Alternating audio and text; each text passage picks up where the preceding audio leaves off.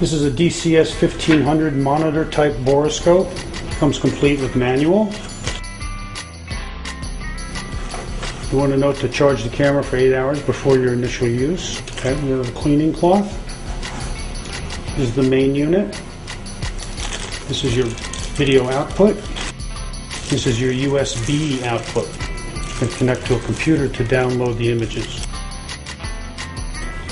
You have some cleaning tips.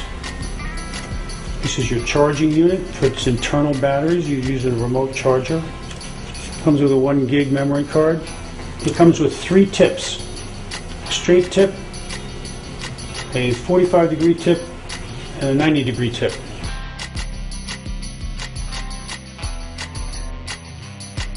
This is your main unit with a protective screen which you can remove. This is your menu options. This is to toggle between stored images or your menu options. This is your escape key. You use this large key to take still images. You use this for recording video. This is your on and off switch. This is where your cable attaches with your camera tip. On the side here is where your memory card goes. And these 2 items, this is your power supply, hooks up here to charge, and this is your output to your monitor. On the other side, this is to adjust the intensity of the light, and this is your USB output. This is your USB cord, plugs into the unit through the USB slot. This goes into your computer. This is your charger. This plugs into your wall. This plugs into here. This charges the unit up. This is your output device. I'm going to take the black cable because it has the 2 leads which go out to your monitor.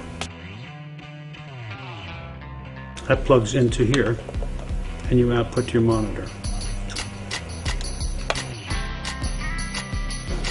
Before you start to use the 1500, you remove your memory card and insert it into the unit. The memory card goes in backwards, upside down. You push it in until it locks. The next thing you want to do is attach the cable. We'll remove the cable. Be very careful to line up the pins. There's 5 pins. There's 2 channel indicators. Make sure that you line those up. To press fully and tighten this tightening screw. This has a straight tip and there comes with 3 other tips. If you want to change one of your tips, turn the unit off. These are screw-on tips.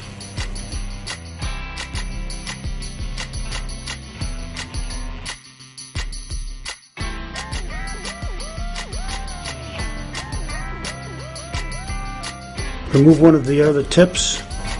When you first get these, they come in a plastic bag that you'll need to remove. You can store the tips in the this canister. You don't have to put it back in the plastic bag. So you remove the tip, find your screw, and you can screw the tip on. This one you can see is a 45-degree mirror. So you would insert this and see something over on this side. Power it on. Push this button for 3 seconds. Now we're powered up. You see the camera indicator, which will go off in a second. It has date and time display. When you first plug in your unit, you may see no light. It's because the light adjustment is off. You want to turn this on and you'll be able to see the intensity of the light. So for dark area illumination. When you're in a room, you can see that you don't need a lot of light. This is your menu. You have a variety of menu items. These are your toggle up and down buttons and the escape key to escape from the menu.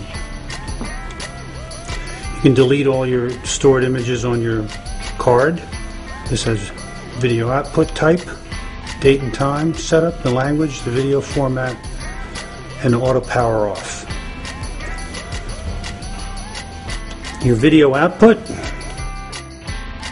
well, you need to have a video output plugged in. If I want to change the date and time, I select that, hit menu. The up and down keys will toggle you across,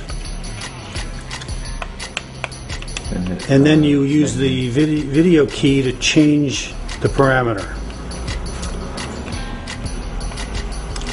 Then you want to escape from that, you click escape, go back to your menu. To do your video format, whether you're NTSC or PAL, we'll select NTSC.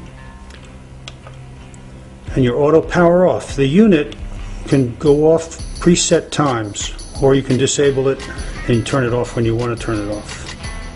It might be recording a process. So we want to get out of the menu. We'll click escape. Goes back to camera. As soon as that clears, you're ready to take video. This button down here, when depressed, you can see that an image lights up here. It shows that you've taken a still shot.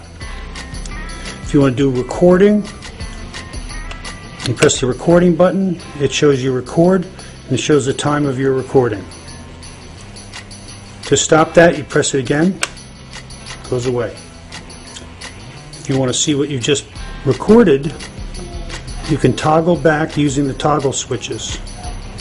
Here's your stills. And there's your movie, indicated by this. If you want to delete that movie, you can select that. You select what you would like to see on your playback, and you hit this button and it gives you an indication that it is playing. Or you can toggle through your stills. When you're storing your unit, you want to make sure to remove the card. And you remove the cable.